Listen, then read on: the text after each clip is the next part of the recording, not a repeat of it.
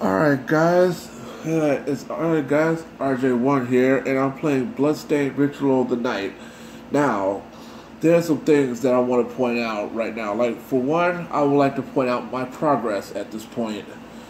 Now, where I stand right now, as some of you may or may not know, is a teleporter room that gets me, much like a Castlevania Symphony of the Night, will take me from one location to another as long as it's in a room just like this one.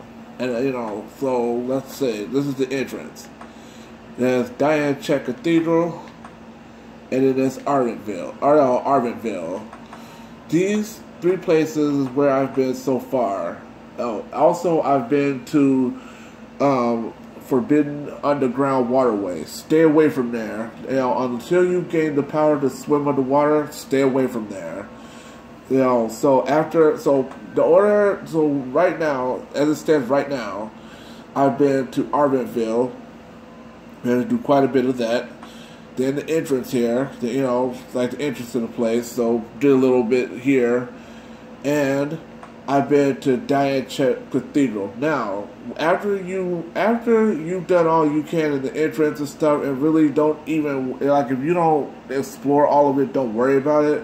But you are definitely going to want to get on over to Diane Check Cathedral, because this is where you come across a boss monster that gives you this ability. Whoops, not that one. This one. With this, you can move. I'm sure you all noticed a little horse and carriage.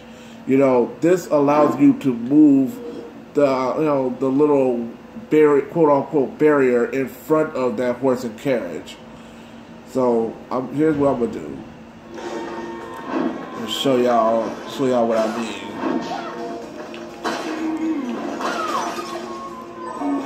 And also, I want to take the time to also make it known that I dealt with Zangetsu already. So with Zangetsu, you'll want to stay away from him until you're at least a level 13. I took him on and beat him at level 13. 14 at the very most. But yeah, but you'll still want to keep your distance just the same. Being Zangetsu isn't hard. It's just very, you just have to watch his movements and watch him. And also, I want to make it known that anytime that you see, anytime that you sit up here and you come into rooms like this, and really rooms anywhere, attack the walls, because 9 times out of 10, you're going to find something in the walls. I'm telling you. I have. This ghost is irritating.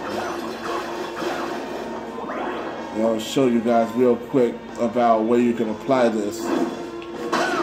Where you can apply this little ability that you have.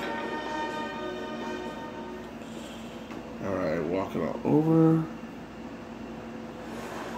Alright, Garden of Silence.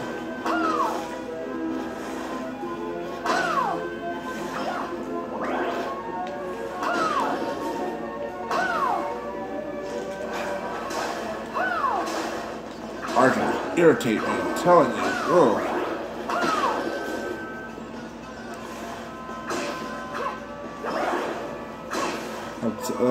This game plays almost just like Castlevania Symphony of the Night. Actually, it plays exactly like Castlevania Symphony of the Night. Now, what I just got done showing you, this goes over here to move this. See what I'm doing there? Yeah, see what I did there? Now, before you do anything with this, I would advise you to go back to Diane Check Cathedral, because there was another one in there just like that one. Go back there, find that, and then find out where it leads before you explore this. Right now, at present, here's my gear. I'm sticking with one-handed weapons because I feel like they're easier to use. You know, and, you know, two-handed weapons, well, I'm not a fan of two-handed weapons.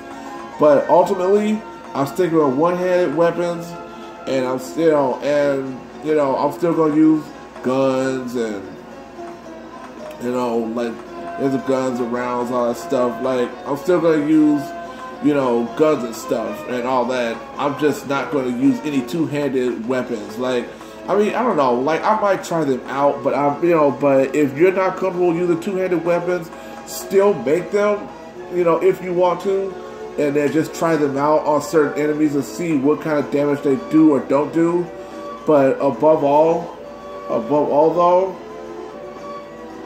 definitely make weapons or craft weapons, you know, at Johannes' place when they become available. Trust me, you'll want to. So, alright, I'm still not really sure. I got a white crystal shard earlier. I'm still not really sure what the shortcut thing does. I'm still working that out. But yeah, but if you have anything going on with that, let me know. Yeah, no, but ultimately though, it's just, you know, I'm still kind of playing with that. Alright, here are my go-tos right here. So it's good, right? You know, so there's that. Again, my equipment. So, but after you go from Arventville to entrance to Dianche Cathedral. And check in with Dominique, because if you don't already know what you need to do next, Dominique will point you in that direction. Like, if you haven't already gotten this ability, hold R1, you know, then definitely go see Dominique. But this is probably good to do after you beat Zangetsu. You know, and then L1 lets you dash backwards. So, little something that you can do in case, you know, when you're battling Zangetsu and you're trying to get away from him. There you go. There it is. So, you know, keep that in mind. Also, making a note with this, you can bring this right here, up. Well, move it over. There we go. Now you got room to jump up. Well, actually, okay, hold on, I messed that up. Move it over. There you go. Look at that. Get up. There was a magic point max. There was a magic point max power up right there. But as you can see, I've gotten it already, so it's not there. But ultimately, you know, like, this lets you manipulate certain objects. You know, like this right here.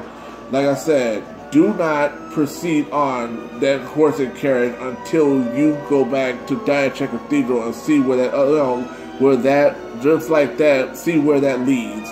So, you know, that's my progress right now. I'll come back at you guys with some more later on.